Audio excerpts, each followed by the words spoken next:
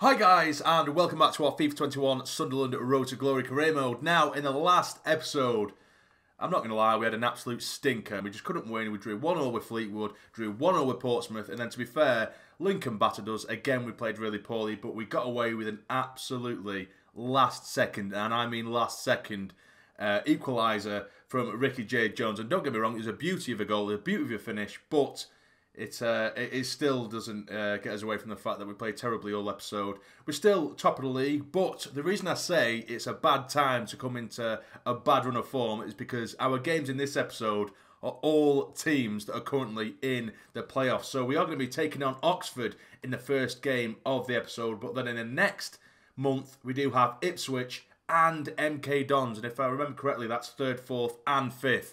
All in one episode. So the way we are going to work this one, because they are really important games, we're going to play the Oxford one because I think Oxford are 3rd, and I actually think that Oxford just beat Hull, and that's where Hull dropped points last time. I think anyway, if I remember correctly. So we play Oxford, and then what I'm going to do with the next two games, I'm going to watch them both. So we're not going to be quick simming anything in this episode, and we'll watch them, and of course if we have to jump in we will do, which will make it a little bit more exciting. So that is how this episode is going to go, and there is the league table as you can see. Oxford in 3rd, MK Dons in 4th and Ipswich in 5th. So these teams, particularly Oxford, they, with a win, and if Hull slip up, which they haven't been too often this season, they could easily find themselves in 2nd place. So it's a bigger game for Oxford, more so. But MK Dons and Ipswich are going to be wanting to solidify their place in the playoff places, with Portsmouth in 6th as well. So this is the lineup we're going to go with against Oxford. We, of course, have to contest with the injury of Max Power, and we also have a handful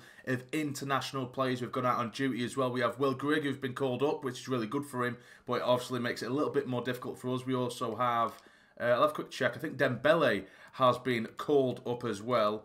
We'll have a quick look here. Yes, we have Dembele who's been called up. Smith as well, who to be fair has only been back up to Denver Hume. But even so, we're losing options here. So hopefully this international duty doesn't last too long. But this is the lineup I'm going to go with. We have Burge, Hume, Wright, Willis, O'Nien, O'Brien, Dobson, Bryce, Gooch, and then French. And the hero of last episode, Jones, will be starting up top as well. Let's get into it. And here we are. It is a beautiful day here at the Stadium of Light as we welcome Oxford, who, as I mentioned, they're in 3rd place. They've recently beaten Hull. I think, anyway, like I say, I'm not too sure, but it did come up. There was a headline saying Oxford beat rivals. And I think I saw Hull's name in there, but again, I could be wrong. But this is a massive one for us. Absolutely massive. As I've mentioned, last episode, we really hit a bad run of form. And if we have another episode with a bad run of form, we could be slipping away. I mean, we're fortunate enough that we have put enough points on the board to potentially keep us in that top 2, but I don't really want to risk it by dropping too many more points.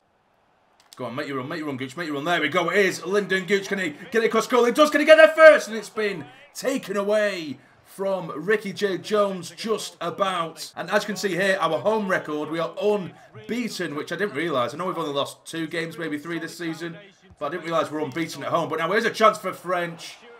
Really good opportunity there with the header at the near post, but it's gone over the bar. Oh, this is a good chance now for... Oh, thank God. No way is that a penalty. Oh my God, no, that was so late. Oh my God, I did not mean to do that. What a terrible start. And is that, what, the 5th, 6th penalty we've conceded this season? Oh, Willis. I was keeping hold of B to just kind of hold on to him. I didn't think he'd lunge in like that. They don't usually do it unless you tap B once. But he's gone in for him. He's gone in late. Come on, miss. Come on, Burge. Bottom right. And he's hit it over the bar. What is it with this AI and penalties? They just cannot seem to put it in the back of the net. I think we've conceded 5 penalties this season, and I think they've only scored 1. What on earth was that? I'm not complaining. That is a massive let-off. Go on, O'Brien, on your back. Is he offside? I think he is. He's going to be offside, isn't he? Oh, no, he's not. He's not offside. Play into your man. It is Dobson with a big touch here. Pulls it back across goal if he can. And it's always too close to the keeper. When you get down to the byline and put it across goal, it just seems to aim for the keeper. I don't know why, but it's really annoying. Well in, that's a better challenge. Willis, now it's Bryce. Knocks on for Dobson, who's breaking forward. Try and find Ricky J. Jones. Can he get there first? Can he get in behind? He can't. A couple of nearly moments already in this game. Try and send Ricky J. Jones down the right side. Get there first, son. Get there first. Go on, son. Keep going. Keep going. Help him out. It's French in there. Yes, he is. Dinker goes goal. Can he get there? He can. And French's header. It just seems to skim his head. He don't get any real directness or power behind it. Oh, I can't believe that. Oh, he might have been put off a little bit by the defender.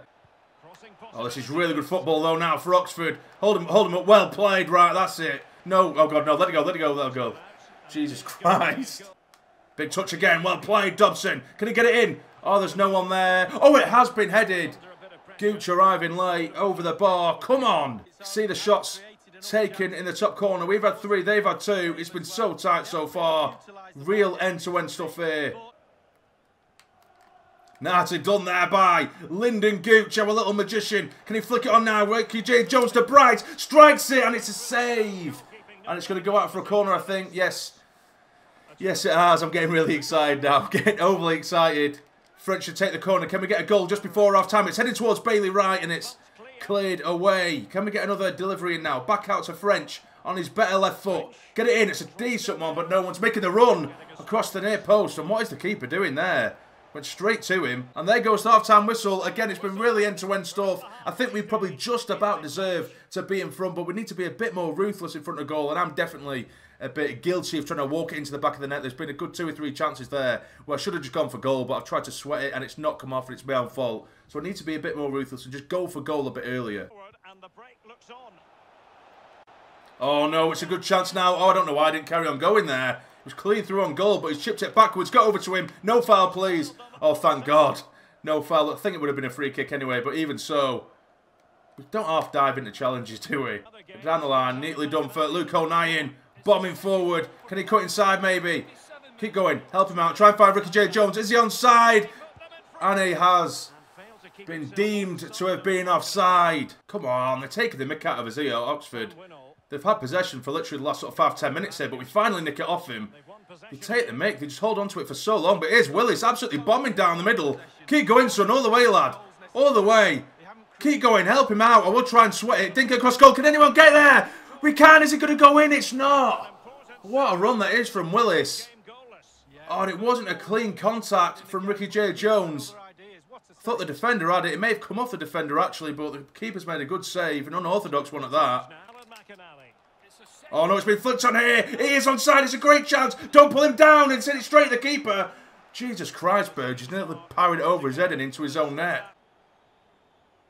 Get over to him. It's a good chance again. Please don't take him out. And it's a save at the near post by Burge.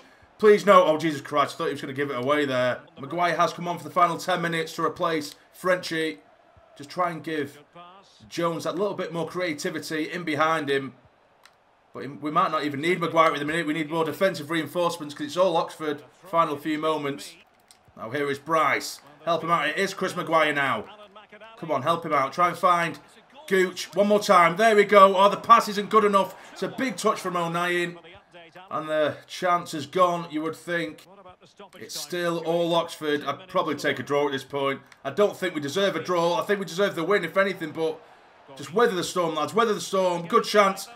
Big space in the box for them. Don't let him turn you. Don't let him turn you. Get over to it. What a challenge that is. And what an interception from Bailey Wright. I think that just saved us there.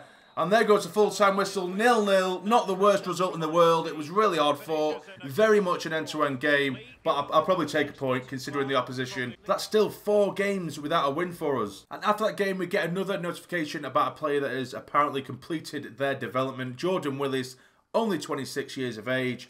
And he can no longer improve. Because if we look, regardless of what sort of course we set them on, it says, you know, 151 weeks there, 158 weeks there. Nothing is going to improve. He will only naturally improve now. There's no training we can give him that is going to improve him at all. Again, at least this is the kind of idea I'm getting from what it's telling me. It looks like he's now forever going to be a 70 rated defender, and he's only 26. In real life, that's like your prime.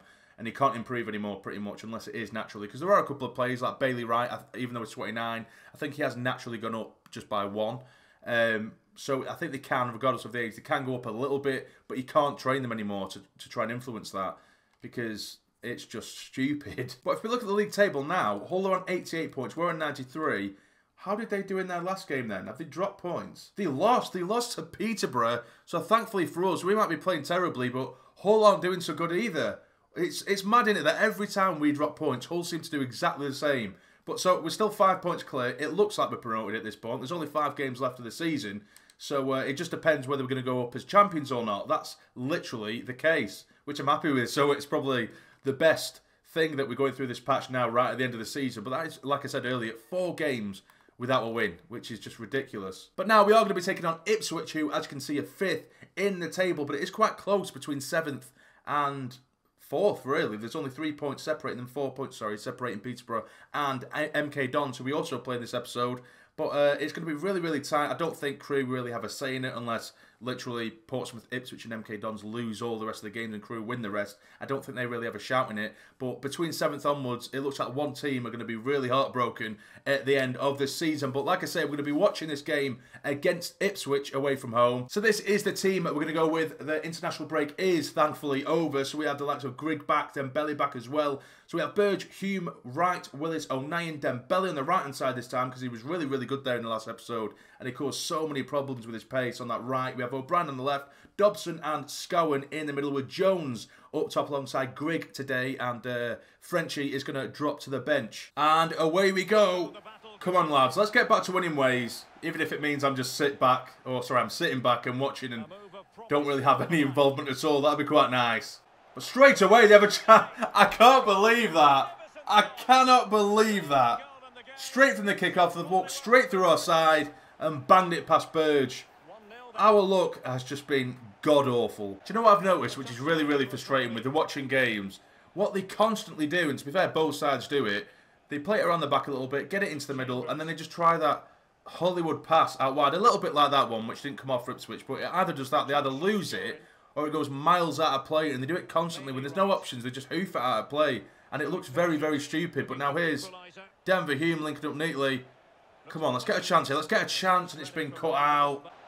Oh, that's a good ball there. Come on, break forward, break forward. Play him in, have a Crathorne, shoot. Shoot, surely get in. It's 1-1, and it's Haydn O'Brien who gets it. Jesus Christ, the relief. The relief. Come on, let's get in front now, lads. Let's get in front. Defend properly, lads. Please defend properly. It's the number 44. Gets it in. It's a save from Burge. Are we going to get it away? No, we've given it straight back to them. Oh, this is ridiculous. Just let me be happy, FIFA, please. Well, it is half-time. It's 1-1, and as you can see, they've had plenty more possession. They've only had a couple of shots, as we've only had the one. But I'll leave it a good half an hour or so. I'll leave it a bit more time. Because I don't think we're playing too badly when we are going forward. We look quite dangerous, but we'll see how it goes anyway. We'll jump in if we need to. Great ball out wide for Haydn O'Brien, but this is where we start to mess around with it. So ball in, headed away. Come get it back in. No, we can't. Dembele tries to flick it inside, and it's been intercepted. Oh, God, no. Here we go. Here we go again. It's going to happen, innit? I can feel it. Across goal, it's been headed. It's gone just wide. Oh, my God. Over the top now for Dembele to chase. See, that's what I mean. They always go backwards to get to the wings and just play it backwards. And that was a class chance that for Dembele to run at him. But now here we go, breaking forward. Help him out, help him out. Surely, finish it quick. It's in. It's 2-1. Get in, son. He's back from international duty and he is back with a bang. Get in, lad. Hold on to it, lads. Please just hold on to it. Do not mess this one up. Flick it on. That's lovely stuff. It's Denver Hume. Get it across goal. Please. It's going to turn back. Go on, anybody. Shoot. Finish. Oh, and it's been blocked. Oh, that would have been it. That would have sealed the game off. Just get the ball in the box, man. Or do a bit of time wasting. That's lovely football, but someone is offside. Go on, blow the whistle, ref. Blow the whistle. Get in. There we go. We've had to come back from a goal behind. I had nothing to do with it, but we do have another 3 points on the board. Get in. But now we do have some more players coming out of our scout reports. The Argentina report is first. Is there anyone here who looks half decent? I'll have a look around. No, there's no one of note, really. They're all pretty poor this time around. But we'll have a look at the England scout report, see if there's anyone here who, to be fair, even though he has less judgment, he's only got 2-star judgment, he's actually brought back probably a better amount of players. So we'll have a look around. Oh, there's this lad here, Albert Clifford, who is currently rated between 56 and 68. He has a potential between 73 and 89. Plays on the right wing.